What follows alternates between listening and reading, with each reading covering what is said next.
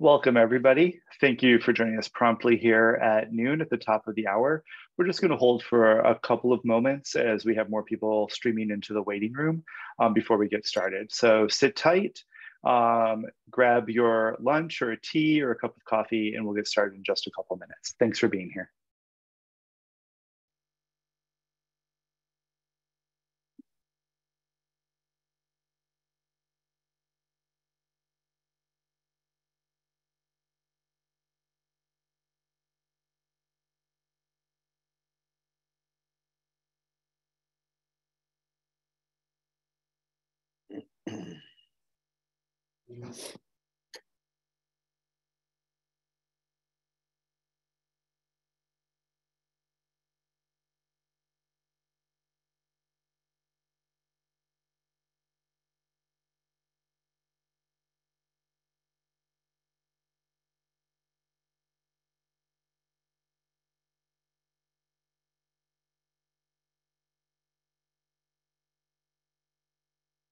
Welcome. For those of you who are just joining us, you are here in the Chicago Wilderness Alliance cafe around taking climate action.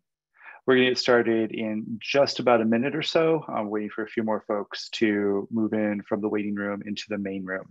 But know that you are here in the Chicago Wilderness Alliance cafe around taking climate action. Thank you for being here with us on this increasingly blustery and snowy Friday afternoon here in January. We'll get started in just a minute or so.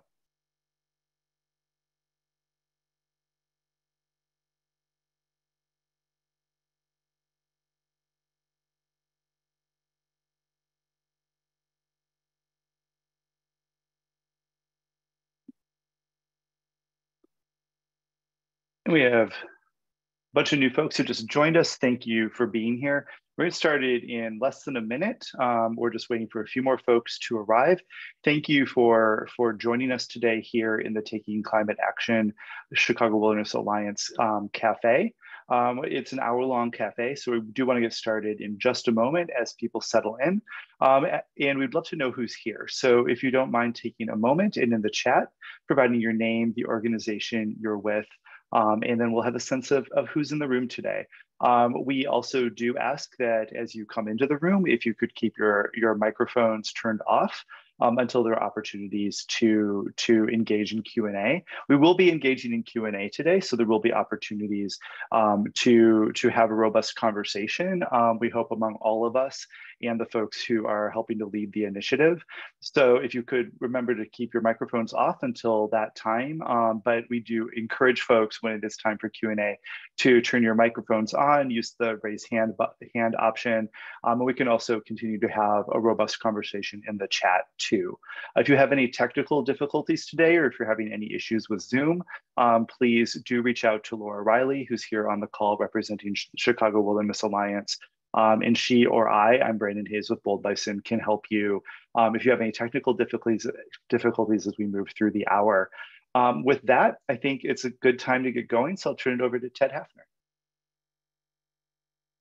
Thank you, Brandon, and good afternoon, everybody. My name is Ted Haffner. I am the head of the Chicago Wilderness Alliance Climate Initiative, and we're doing this is our first cafe to sort of introduce ourselves to you all in this year of action, right? We've been spending the last couple of years coming up with goals, metrics as each individual team. Sometimes teams form together to coordinate high-level goals.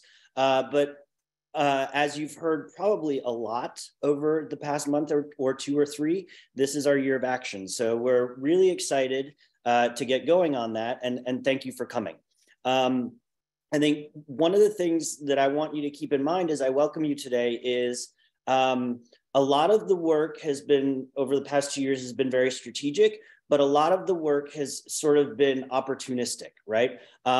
And that's what I want to keep in your mind today, is that the ideas that you will hear from the topics that have the most energy in our committee right now are also still sort of semi-formed. So there is opportunity for input, and there is opportunity for this idea of energy to coalesce around existing areas of work or new areas of work that bubble up. And as an example of that, I'm sure some of us, at least 4 or 5 of us, were in the meeting for the quarterly meeting for the Accessing Healthy Landscapes this morning.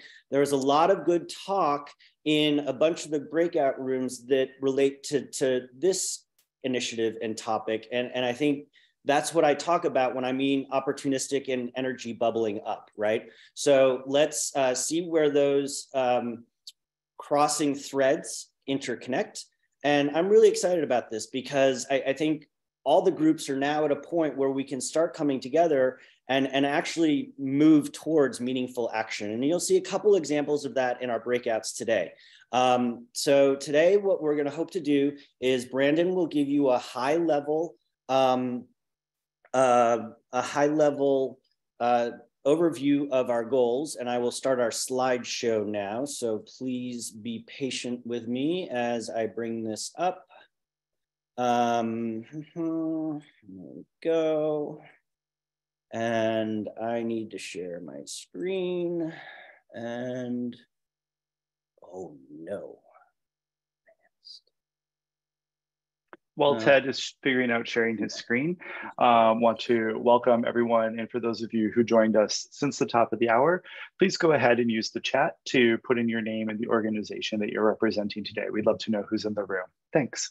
Okay, can we see this now? Can everybody see the green vision slide? It looks great. Awesome. Okay. So I went for, Okay, so as I was saying, Brandon is going to give us a 30,000 foot level. We're going to have 2 sort of spotlight focuses, one on GR and policy, which has had a lot of energy and momentum because of the funding that's coming down, as well as the policy that's been created over the past couple of years and is now going into rules. And Ellicia Sanchez from the Nature Conservancy will cover that. And then we had hoped to have Kristen Voorhies, who is the project manager for the Climate Action Plan for Nature, join us today. But unfortunately, she has a family emergency and will be covered by Doug Stotts, who is also on that team. And then after you hear about those, we're just going to have a general conversation about the energy, the things that bubble up, the things that people notice. And then the last thing I want to note is that this is going to serve as sort of the jumping off point for next week's quarterly meeting, which we hope as many of you can join as possible. And that is Tuesday, the 31st at 10:30 a.m. That will be on a slide later, so you don't have to write that down, but that's just the flow of the day. And again, I want to thank you for taking time out and joining us today. Go ahead, Brandon. Thank you, Ted. And I want to echo Ted's thank you, particularly to those of you who are new to Chicago Wilderness Alliance, who may be going to Congress in November was the first time that you connected with the Alliance. And those of you who maybe even just this moment is the first time you're really connecting into one of the initiatives or some of the Alliance's work. So we do want to welcome you here today. As many of you who are on the call, particularly those of you, thank you. For those of you who are on the call, particularly those of you who were on the earlier meeting that Ted alluded to, I see multiple of us who were on that call this morning. It's a whole day of Chicago Wilderness. There'll be a little bit of a repeat at this moment. We do want to set today's conversation and the deep dives that we're going to be doing with Ellicia and Doug in the context of the green initiatives of the Chicago Wilderness Alliance. And of course, the Chicago Wilderness Alliance is an alliance of hundreds of agencies and nonprofit partners, businesses, corporations, and individuals across the region working toward a greener future for the Chicago region, stretching from Wisconsin, Illinois, Indiana, and into Michigan. As part of that big picture goal, we have broken the work into 7 green initiatives. You see them represented here on the screen. I am definitely not going to read all that text, but I will just draw your attention to the icons for each of the initiatives and showing how the icon represents that they flow together, that none of these initiatives happens in a vacuum, and that all of them are interconnected. And that's a big piece of the work, just as we are an interconnected alliance. If you could go to the next slide, please. Thank you. But we are talking about some of the priorities and goals of taking climate action, which is, of course, in itself a gigantic task that we face on a global level. So what does that mean for the Chicago region? Some of the strategies that have surfaced over the past several years of work include mitigation, definitely sort of thinking about how the impacts of climate will affect our Chicago Wilderness region and the greater Midwest and Great Lakes area. Government relations and advocacy, and that's one of the deep dives we're going to be doing today immediately after I stop talking, and we'll turn it over to Ellicia to talk about government relations and advocacy, a very important piece and a very important strategy and priority. Next slide, please. Community awareness and education. So that engagement broadly across the region, especially as we think about and take into consideration those who are most climate vulnerable in our 4-state alliance. Ecosystem resilience and adaptation, definitely thinking about how we maintain, biodiversity and the biodiversity crisis that we are facing too, in jointly with the climate crisis across the region. And a lot of the initiatives across CWA, excuse me, are tied to biodiversity, and we want to think about how climate fits into them most readily. And then climate equity and environmental justice. And alluded to that a bit, the most vulnerable among us in terms of communities, in terms of populations, and sort of there are sort of intersectional legacy, interconnected and intersectional legacies of racism that do undergird the most climate vulnerable among us. And if we can move to the next slide, please. So those are just some of the priorities, and we were building on accomplishments so far. And on this slide, I do want to call your attention to that third bullet. It talks about the climate action plan for nature, because that is a big priority piece of work that we have a lot of energy around moving forward as we enter 2023 and this time of action for the Chicago Wilderness Alliance. And that's what Doug will be briefing us on after Ellicia on today's call. And I just want to draw everyone's attention to why it matters. Robust action to reduce greenhouse gas emissions is the only way to preserve a livable planet and thwart the worst impacts of our changing climate across the Chicago Wilderness Alliance 4-state region. And that really is why we are here today. So with that quick overview, very quick overview, please do feel free to ask questions about it, or surface anything that you might be thinking in terms of this overview in the chat. But I do want to move us on and invite Ellicia to lead us on a deep dive into the policy work. Thank you very much, Brandon. My name is Ellicia Sanchez, and I work with the Nature Conservancy Illinois chapter on federal policy. But with the Chicago Wilderness Alliance, I hold a dual role in managing the climate advocacy and government relations strategy and co-leading the government relations community. And through these roles, I am tasked with sharing timely legislative opportunities with Alliance members via action alerts, cafes, social media blasts, and more. And this is an especially exciting time in the world of climate policy. So over the past 2 years, we've experienced historic wins with the passage of groundbreaking bills that put us on the path forward to meet those critical 2030 decarbonization and emissions reductions metrics, 2 of which being the Inflation Reduction Act and the Infrastructure Investment and Jobs Act. And as environmental and conservation practitioners, right now, it's important for us to begin sifting through the various provisions and programs of these bills to discern what's relevant for our work and, equally importantly, the work of our partners. And although this was a huge victory, at the end of the day, bill passage is only one piece of the puzzle. Now comes the implementation phase, where we must monitor for upcoming opportunities to ensure that the Inflation Reduction Act and the Infrastructure Investment and Jobs Act are both both implemented in a way that's in alignment with the original intent of these pieces of legislation and maximize the associated climate action and progress there. The Alliance has been discussing how to best disseminate information on these new grant programs and federal dollars with Alliance members. It's important, though, to reiterate that these are both hefty pieces of legislation, hundreds and thousands of pages of new funding. And even the experts who had a direct hand in crafting these packages are still waiting to learn more about further details regarding the rollout of these programs, and same goes for the agencies who are charged with administering. So if you could please go on to the next slide. Thank you, and just leave that one photo, thank you. So first, today I just wanted to highlight some new resources that will really help us navigate that territory. So the White House recently released its guidebook on the Inflation Reduction Act, and side note, I will be popping links to all of these in the chat when I'm done with this portion.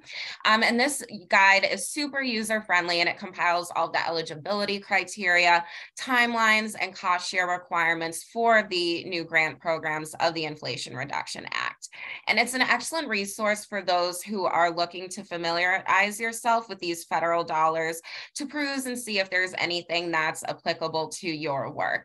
And if you could just press the next arrow key, please. Thank you.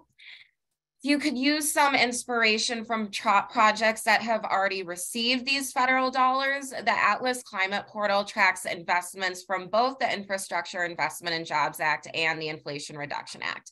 And this is helpful in providing examples for folks who might be interested in applying for coming funding cycles. And if we could just press the next arrow key one more time. Finally, the Climate Power Education Fund Research Library is compiling a tracker of new clean energy projects across the nation. And this is updated frequently along with associated news reports and the number of resulting jobs and so on and so forth. Together, these resources really assist with providing proof of concepts so that others can replicate and reproduce to enact and actualize clean energy solutions at that larger scale. So Chicago Wilderness wants to act as a resource as we navigate this new territory. In August, we hosted a cafe that gave a general overview of the Inflation Reduction Act.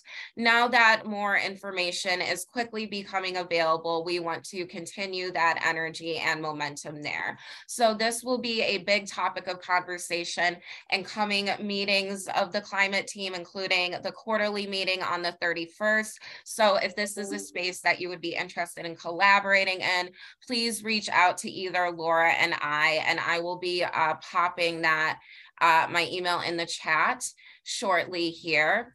And then last but certainly not least, Ted, are you okay if I share my screen real quickly? Thank you. I just wanted to give another plug right here. So this is the external facing government relations community page, which I will also share the link with here. And I just wanted to flag a few resources that the government relations community can provide to help support partners in their respective advocacy work. So if you go to about midway down the page, we have our priorities and principle document hyperlinked right here. This gives a really helpful overview on how the government relations community can help and realistic, tangible actions that we can take to support partners and members in their advocacy work.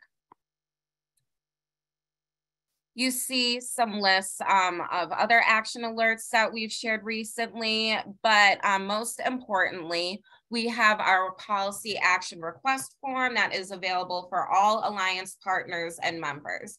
If there's a specific piece of legislation or some sort of policy campaign or some sort of call to action, partners and members can submit this form, and this is directed immediately to members of the government relations community. We will assess and respond to you with actions that we can potentially take to support. So that is is a very powerful platform and pathway for you to amplify your work and have a one-stop shop that connects you to other conservation professionals and organizations with similar interests there. So with that, I think I want to make sure that there aren't any questions at the moment. Do I see any hands being raised? No, I don't see any at the moment. So with that, I'm going to toss it over to Doug, but if any of those items, whether it's helping with federal funding or collaborating with the government relations community on a timely legislative opportunity or policy action, please reach out to me. We are here to be a resource.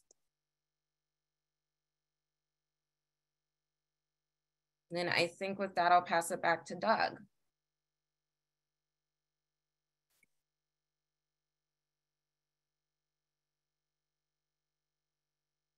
All right, Doug, you should be good to go. I think this is your first slide. Doug, you're on mute. So I'm Doug Stutz from the Field Museum.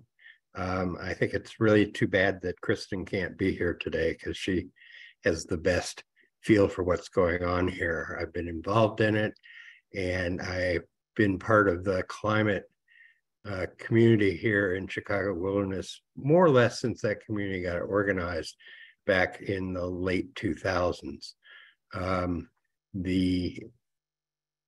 We created a climate action plan for nature, I believe in the year 2010, under the leadership of Bob Mosley from TNC. Bob left us to focus more on Asia. And then Abigail Derby Lewis and myself acted as leaders of the climate committee until, which was a task force at the time, back in the olden days, until turned over the reins to Ted last year. So, so I have a lot of experience with what's going on here. And right now we're in the process of, we looked through the climate action plan while we were working on the goals for the climate initiative. And there's a lot of useful information in there, but it's also woefully out of date. Things have changed a lot in the last dozen years. And so it was decided that creating a new version of the action plan was appropriate. Also, the technology to support it was, it was basically a PDF. So we've come a long way since then. So hopefully we can do a lot more interesting things with the material that's produced. The Field Museum and Nature Conservancy provided some resources to enable us to hire Kristen to direct the development of the plan.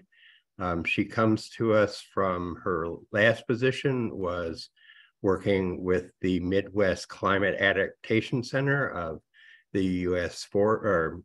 Geological Survey. And so she has really useful background in this area. Before that, we worked with her on monarchs when she was at the U.S. Fish and Wildlife. So she's been a long time member of the conservation community here in the Chicago area, and we look forward to helping her make this go forward. So we view this as one of the major projects for the Climate Committee this year. And I don't want to fail to mention the Morton Arboretum, which has also been part of this. We've also met with some outside climate experts, including Don Wubbles from the University of Illinois and Catherine Hayhoe from, some Texas university, but probably one of the most prominent U.S. voices on climate. And what we're looking to do is a variety of things. A lot of this is, there are versions of this in the original climate action plan, but they'll be updated and made more relevant. But we want to look at the trends in terms of climate change. One of the aspects for us here in Chicago, in the Chicago region, is that until very recently, the climate plan or the climate models have ignored the effect of the Great Lakes. And that's something that really changes the dynamic that hopefully we'll be able to put into this new plan. One of the things that came out of the last climate action plan for nature was a update to the regional biodiversity recovery plan on climate change that Abigail Derby-Lewis led. And so that provides the basis for the second piece, which is the existing impacts on habitats and recovering species. We'll be looking at adaptation strategies for habitats and biodiversity in the area. And we will also be thinking about how nature can be used to help with the adaptation and resilience for people that live in the Chicago region. And this is a element that was really not part of the original climate action plan for nature. Finally, we'll think about nature-based mitigation. So how nature helps us mitigate climate impacts and reduce the net emissions from here. So there'll be a variety of opportunities for people to take part. There will be a series of workshops set up and working groups created that people can join. Will also be, one of the things that we'll be doing throughout this is trying to coordinate the development of the action plan for nature with other CW initiatives and other communities that have done climate action. A number of the metropolitan area municipalities have climate action plans. They tend to be focused on the built landscape and people. And one of the things we want to try to do is integrate the nature piece into those plans as best we can. And then finally, we will be using the existing sort of structure of the climate committee, which has different sub pieces that have already been talked about in terms of mitigation, adaptation, community, education, and policy.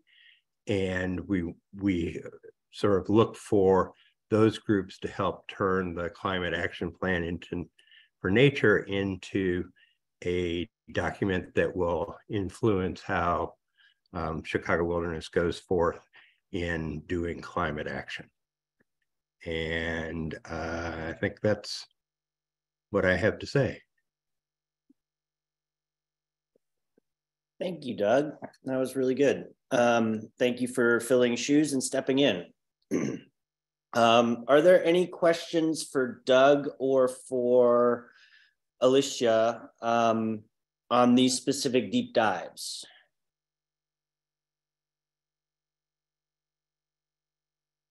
How about, oh, go ahead, Doug. In answer to the question I see in the chat about the time frame, is we're looking to have a sort of initial draft toward summertime this year, and then, but there'll be a lot of additional work that will need to be done. But I'm guessing we're looking at a time frame of a year to a year and a half to when it's in, but maybe 6 to 8 months before there's something that's broadly available for work. In terms of when we're looking to start, Isa, we've already started, but we're still sort of getting ourselves organized. And to be honest, I don't know what the sort of time frame is where we think we'll start rolling things out to people outside of the group that's kind of in the process of developing the strategy for it. This is why we need Kristen here. She'd have a better idea. Well, and one of the other good points that you bring up, Doug, is like other Chicago wilderness initiatives, and I'm thinking specifically of the fire topic right now, the prescribed burns, right? Nature Conservancy and the Field Museum have generously stepped in to provide funding for this Chicago Wilderness Alliance plan, right? So it's our plan, but it's their resources. And one of the things we're struggling with right now is letting these professionals do their work while still allowing us as an alliance with ideas, goals, and energy, that bubbles up to participate. And so that's one of the conversation points that's taking place right now is how do we allow the general membership to play a part in this very, very necessary and important document, because we do see it as sort of highlighting the impacts and the opportunities that a lot of other climate plans for municipalities probably can't focus on just because they don't have the bandwidth or the technical prowess just to focus on the nature aspect, right? And the biological aspects of what we're kind of undergoing in the changes that we're seeing. So, this is a dicey concept right now. And the way that I think we're going to move towards this, at least initially, is to see where the intersections between the climate action plan for nature is, as well as Ellicia's work with advocacy and policy, and the work of the education arm of our group. I think those three sort of subgroups can play really well in this sandbox. And to tee up next week's meeting, we're going to put those three in a breakout room together to see where some of those opportunities lie and to see where some of those barriers lie. So if you're particularly interested in this topic and how the education and outreach group can participate and how this can intersect with policy and advocacy, please come back Tuesday because that breakout room is going to be, I hope, really exciting. The other aspect is we're going to have a breakout room on the things that have less excitement, which right now is mitigation because that's ahead, and adaptation. But I think there's still lots of good discussions that can happen underway there. Like, for instance, we got in a really great discussion in the presentation this morning, in the meeting this morning, about different types of redlining, historic, current redlining, and how that impacts our work as a climate committee in terms of resource allocation, how we go about doing our work and communicating our work. So that's why we sort of had these deep dives today. This is where the energy is right now, but we have all these other things that we have to figure out too. Brandon, do you have any? Oh, there's more questions, right? So yeah, we have a question from Marcella in the chat, ahead. And then we have Laura with her hand up. Go ahead. Marcella, Marcella's ask your question. So yeah, so in answer to the question, I would say we're not at the point where we can sort of think clearly, or at least I can clearly articulate what the plan A outcome implementation strategy will look like. The previous version of the climate action plan for nature is, I believe, available on the, or at least the executive summary is available on the Chicago Wilderness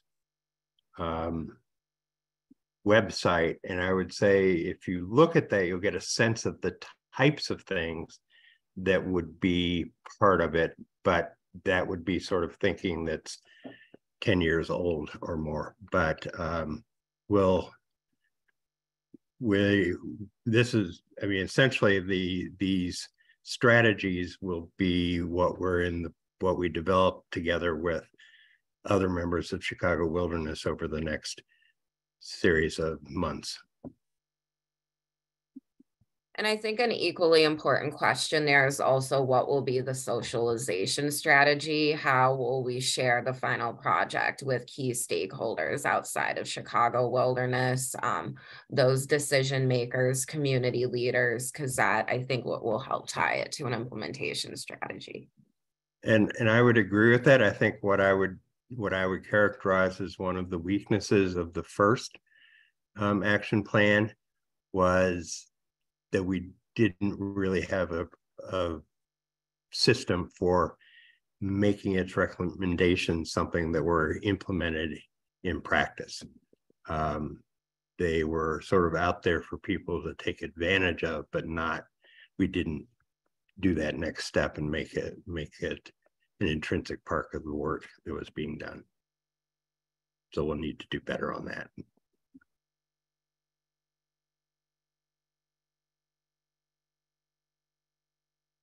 Laura, we have a question from Laura. Ask your question. Yeah, thanks, Brandon. Yeah, I just I'm trying to figure out the right place for if NCH2 and myself we're about making sure we're on goal number 5, closing the gaps and inequitable access to safe and welcoming nature for people. And at the same time, knowing that, human interaction and nature can affect nearby species. And, it's sort of this intersection of issues. And then at the same time, wanting to make sure we have the resilience and mitigation strategies in place. Where does all of that meet in this particular group, or do we take it to goal 5 and the goals of that group? That's a really interesting question, Laura. And I think, to be fair, it's one that we struggle with. In the past 2 years, like I said, we have been organizing and coalescing around these goals that we've written, all of the 7 different initiative teams, right? Those were more or less done in silos, although the climate part, we all were sort of listening in other rooms and other meetings. So some of our goals reflect that coordination. That said, I think as part of this year of action, there has to be deep coordination as we see this energy bubble up, right? And I think, Brandon, maybe you could speak about this tension between the energy of where we find momentum and the necessary things that don't have the energy behind it, and the tension there, right? Because I think that's some of what Laura is talking about as we sort of wrangle this huge alliance and network towards a common goal, and finding that sweet spot of where, we can increase the opportunities to access nature, but we also increase community resilience, human health and mental health and all of that. Am I understanding your question right? And did I get that sort of as a good answer to you, Laura? Are you satisfied with that answer or not?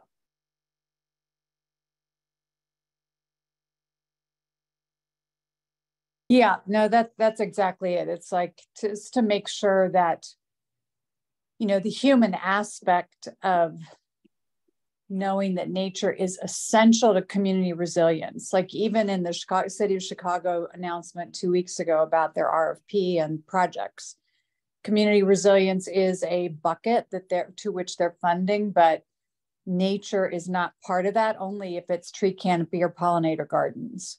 And so, yeah, I think that's where we're trying, that's what Doug was trying to say, is that's the missing component from the last plan that we're really trying to get in this plan, so that we can have a voice in that conversation and serve as the sort of authority for nature that we see deficient in a lot of other plans, because they only address tree canopy as one item and it's not a holistic thing, right? I think that's what we're hoping to get out of this.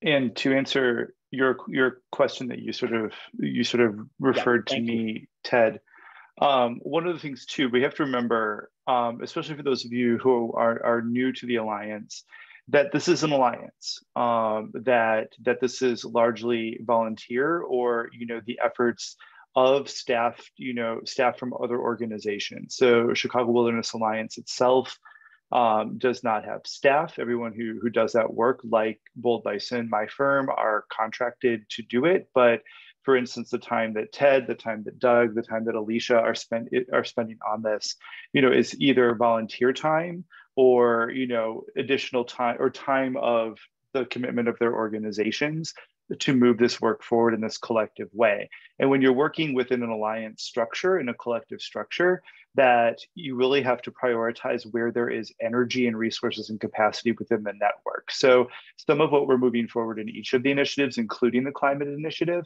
is predicated on where there is energy, like where there is the ability and the energy to move things forward. And Doug alluded to that a bit too, with the generosity of the Nature Conservancy and the Field Museum, exactly that, for sort of that time and capacity to move things forward. So there's a balance there in terms of what an alliance model can move forward, especially as we move into an action mode.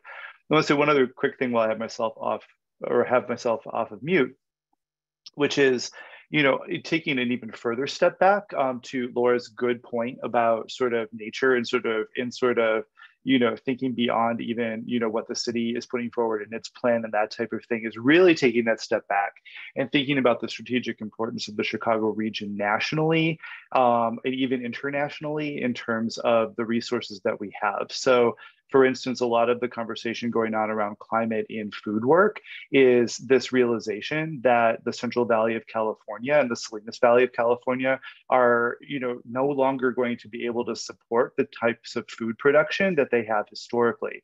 And so when you have a region like the Chicago region with access to water through the Great Lakes and soil and not having to rely as much necessarily on the Oglala aquifer in the Great Plains, that Chicago becomes strategically important as a place where we can grow food for the nation. And also similarly, as we think about how cities in Texas like Houston and San Antonio are going to be more like Dubai in the coming decades, that we are also going to see an influx of internally displaced climate refugees coming to the cities of the upper Midwest and the Great Lakes because of access to water and climate, and because we aren't having the similar types of immediately destructive impacts that they are on the coasts and the Sun Belt in the country. So it really is sort of like thinking at that bigger scale about how absolutely fundamental Chicago is just on all of those scales for the future of how we live in the country and the continent. And to follow up on Brandon's point, it's not that we don't have energy in these other areas. I have ideas for a whole bunch of stuff. I'm sure everybody on this Zoom has wonderful ideas for climate action. It's not that there isn't space for that. Let's bubble those up and see if there becomes energy, or if there is alliance, which there probably is, to other momentum efforts, or momentous and momentum building efforts that are underway within CW. So as an example, like right now, the things that are bubbling up for adaptation are prescribed fire, cooperative weed management. We're working on the green infrastructure initiative with the Growing Chicago project, right? That's rights of way that can connect our natural areas or become natural areas themselves if they have the right conditions to increase habitat and mobility for species to have better survival rates, right? So those are the things that we're thinking of, but that doesn't mean that we can't think bigger, like, boy, how do we become allied with the Sunrise Movement, right? That would be awesome if Chicago Wilderness and the Sunrise Movement could come together and coordinate for action, right? That would be a big plus. Another thing that I've been thinking of lately, and I've seen bubbling up, is this notion of climate reparations as a means to participate in the reparations discussion. I have no idea if that's a really good thought for this region, but boy, it starts you thinking, doesn't it? So it doesn't mean those ideas can't bubble up, and they should bubble up. That's what we want, but we also need to find the opportunities that ally with the other groups. And to carry this on, to bring this back full circle, Danny asked a great question in the chat. Danny, do you want to just come off mute and ask your question and any other qualifiers, or do you want me to read it and address it? I can ask it. Yeah, please.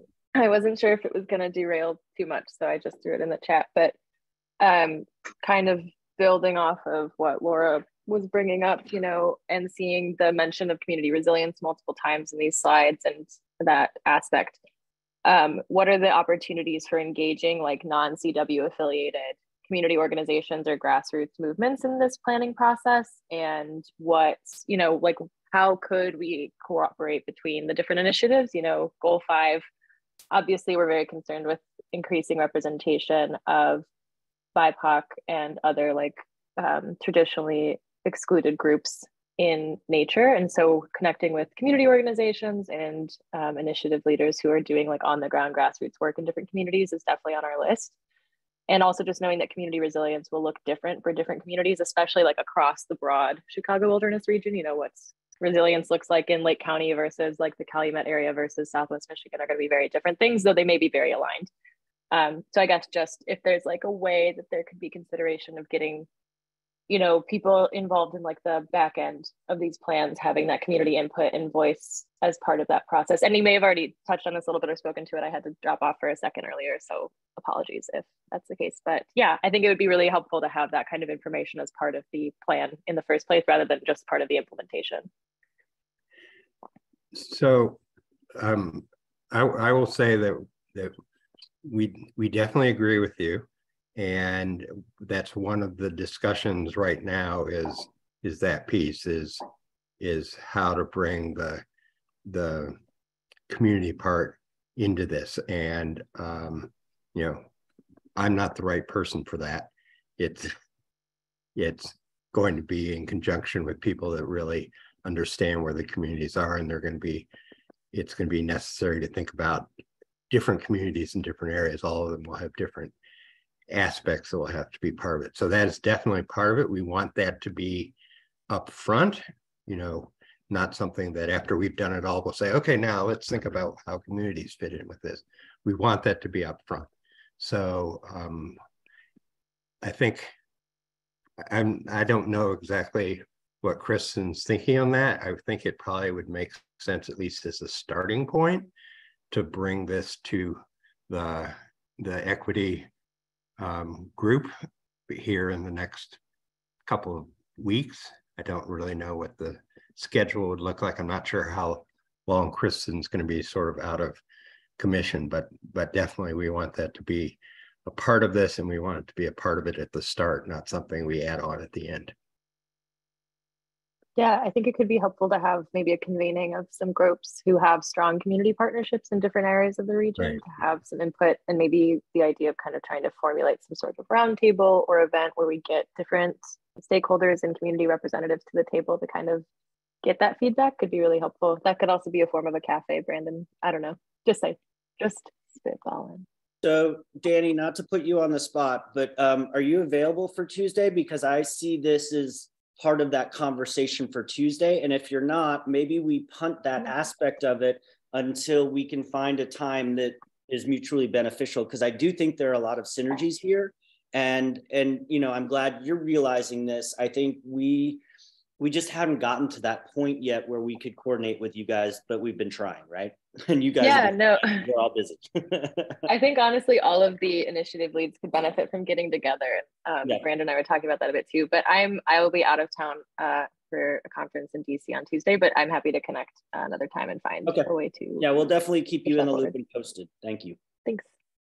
And semi-related, going back to the government relations, community resources I was flagging, and that action alert system, the policy action request submission system, I do see as we move forward in these equity and EJ conversations, see that as a really powerful pathway to help foster that grassroots mobilization and lend our platform as a large alliance to folks who are maybe working on some of these front of the line hyper local issues there as well, and to magnify that and make sure that that message is spread.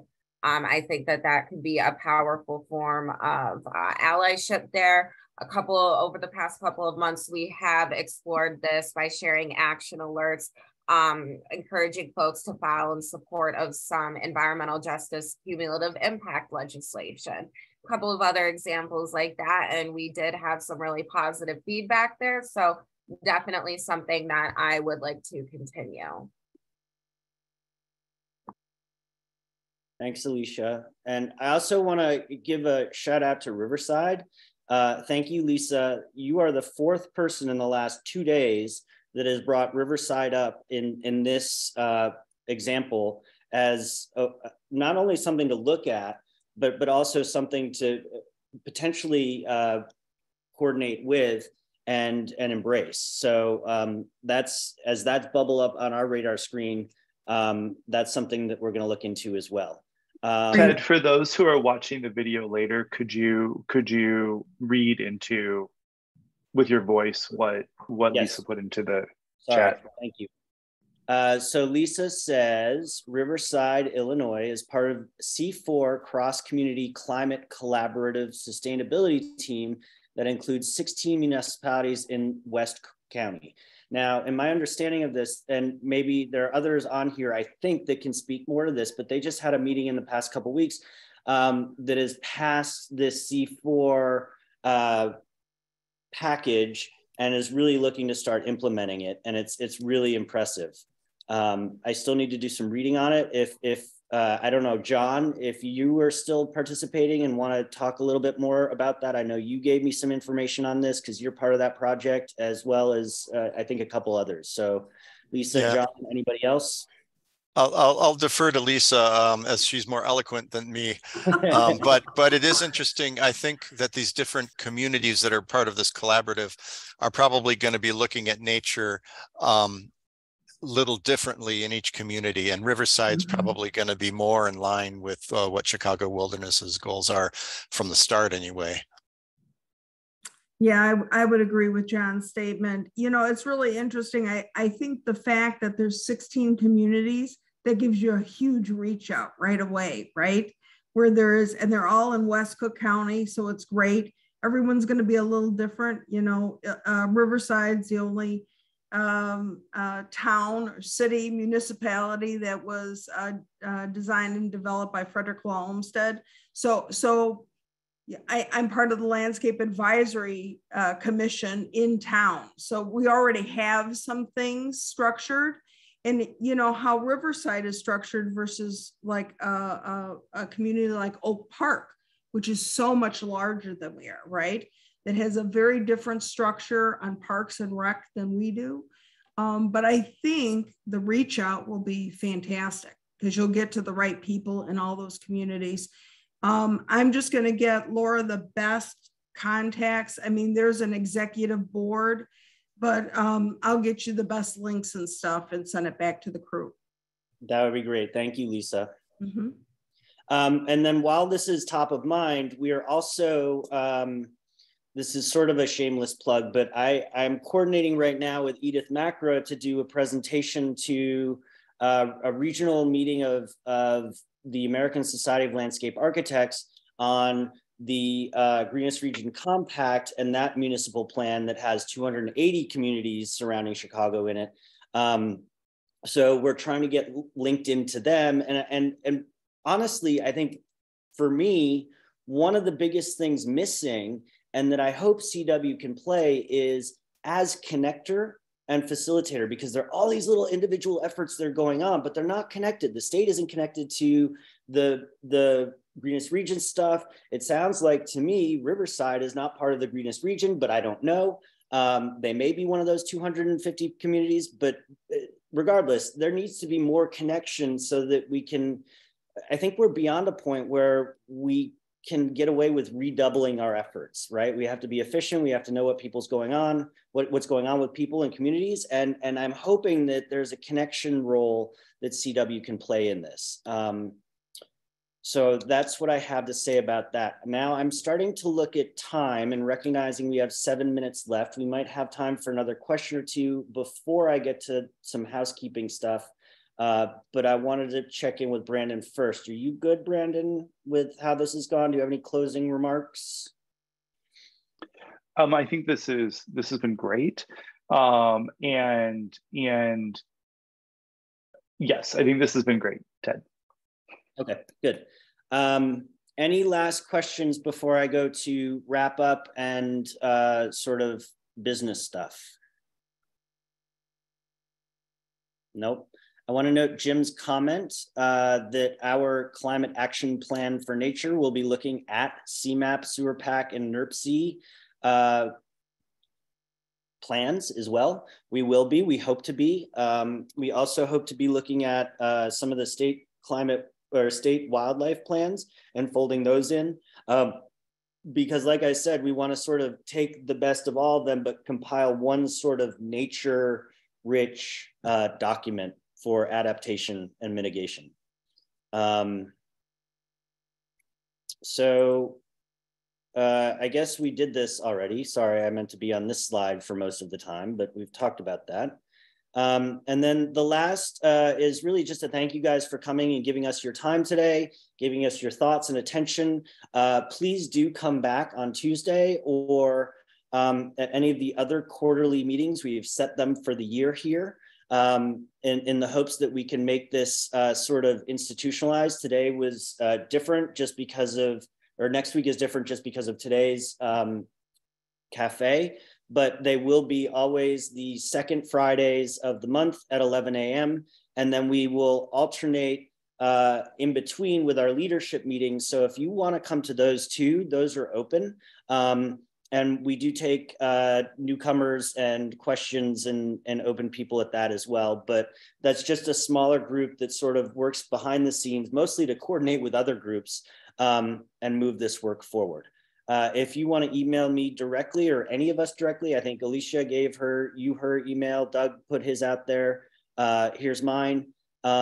Please do reach out with any questions. And we're looking for folks to participate meaningfully in that give-get that we're working on as a network. So we hope we give you things. That's my goal, is to make this relevant and helpful to you guys, but also to have you give us stuff that helps our work, all of our work, move forward. And this was the second of 7 initiative team cafes. They'll be formatted similarly to this one. We've already heard from the Healthy Landscapes team last week. Today was the Climate Cafe. And again, it'll be a big picture overview of the work of each of the initiatives with some deep dives on various topics. We are still scheduling the next cafes, but it looks like water, green infrastructure, and agriculture will be coming up next as we move into February and March. So please do look out for those. Excellent. Well, any last thoughts or questions? I'm happy to let you go 3 or 4 minutes early. And thank you for your time again. Hearing none. Everyone. Thank you. Have a great weekend.